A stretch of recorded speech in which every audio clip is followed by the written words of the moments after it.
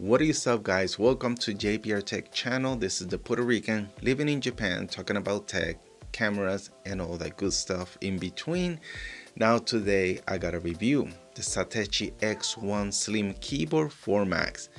Now I know in YouTube there are a lot of videos covering this very popular keyboard, and that's why I'm not going to be focusing on specs and too much details on the keyboard. This is going to be more of a personal experience with using the keyboard with the M1 Mac Mini. Now, spoiler alert, I did return the keyboard, but if you want to stick around and find out why I had to return it, and also I'm going to share what I really like about the keyboard, and really Satechi has something going for them.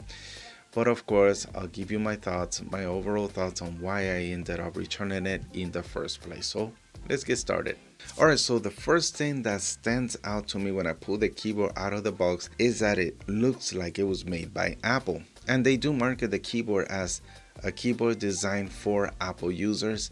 Now there are two colors that you can purchase. There's the dark gray, the light gray.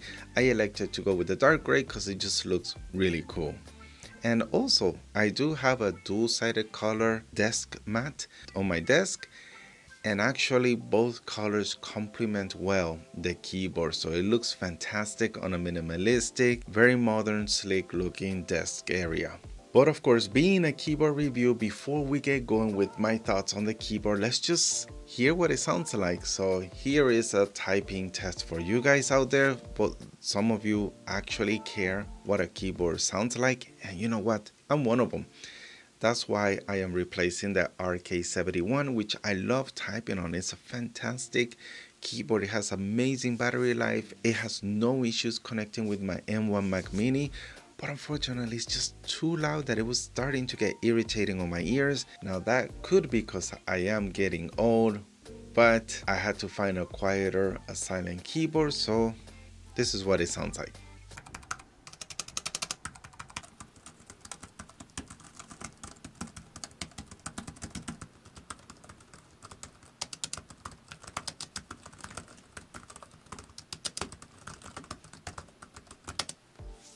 Now I hope that was helpful for you guys out there. So now that you know what the keyboard sounds like, let's dig in more and talk about my experience using this Satechi X1 Slim keyboard with the based M1 Mac Mini. The cool thing about this keyboard, it does connect to up to 3 different devices, whether they're MacBook, MacBook Air, iMacs, even iPad, and an iPhone, I guess, if you want to use it on your iPhone. So if your Mac doesn't support continuity, you could still benefit using one keyboard on 3 different devices. So after pairing my M1 Mac Mini, I realized that even though this keyboard looks like an Apple product, it doesn't perform or have the quality control of an Apple product. Yeah, I started experiencing connecting issues. I will get repeated strokes constantly. Sometimes if I just leave the keyboard idle for a few seconds, it would just disconnect and I will have to hit a key a couple of times to wake it up. And especially when I have the backlit lights on, that would even get worse. Now Satechi did implement a battery saving timer that after 3 minutes of inactivity the keyboard will fall asleep. It sometimes works fine, but at times it felt like 3 seconds because it was just all of the sudden I would leave the keyboard alone for just a few seconds and then it would just disconnect. And I'm glad I got that on tape, so as you could see in the B-roll, sometimes it just all of the sudden stops, so I will have to turn off the keyboard, turn it back on to connect again, and then it will be fine. Now this could be just my unit because a lot of YouTubers didn't mention this in their reviews. Some of the comments in the Amazon review section mentioned they had connecting issues where it will fall asleep too soon or disconnect after time. So I don't know, your mild may vary, your unit might be different. So this could be just a case of quality control issue that a bad unit slipped out and I happened to receive it. Well, we can just use the included USB-C cable to plug it up to the Mac Mini and use it as a USB keyboard. That actually defeats the purpose of buying a Bluetooth keyboard in the first place. You want to go wireless and be portable.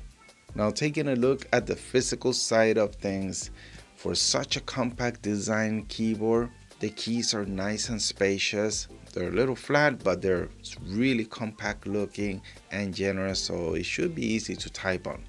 But I did feel that the Satechi one was just ever so slightly mushier than the Apple keyboards. Now I have a few Apple keyboards to test on, such as my Apple USB keyboard as well as my MacBook Air's keyboard.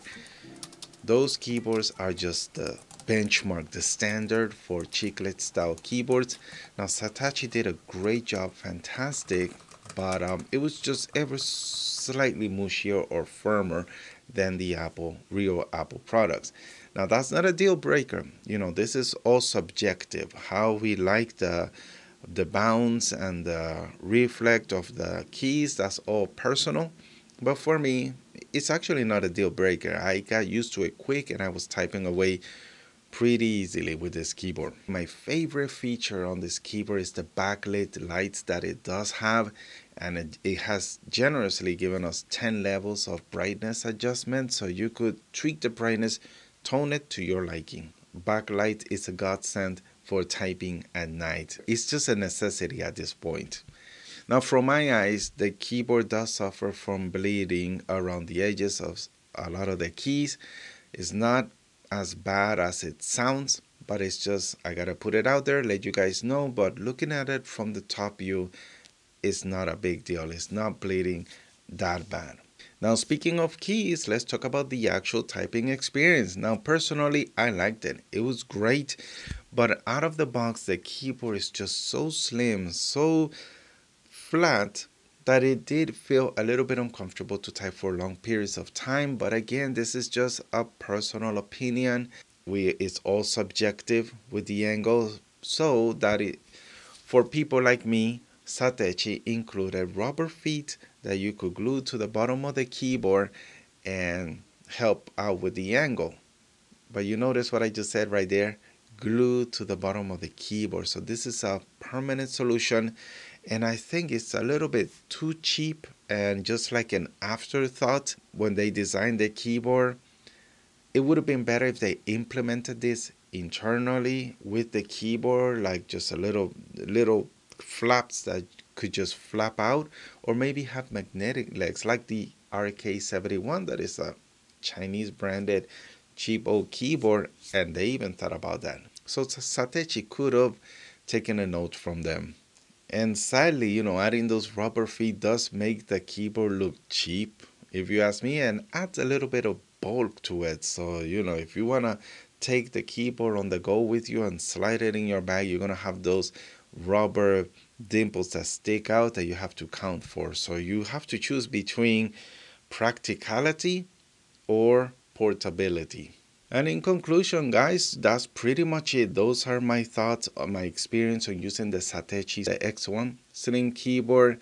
I really wanted to like this. When I pulled this out of the box, it just looked so good on my desk with my M1 Mac Mini, but just those two flaws, the connecting issues and also the tilt, the angle, it was just very unfortunate. It does check two very important points that I need and require of a keyboard, and that is the backlit lights as well as being quiet. I want the typing experience to be quiet because I do work remotely a lot. I'm in Zoom a lot. I have conference meetings, and my mechanical keyboard, the RK71, was just too loud for my work environment.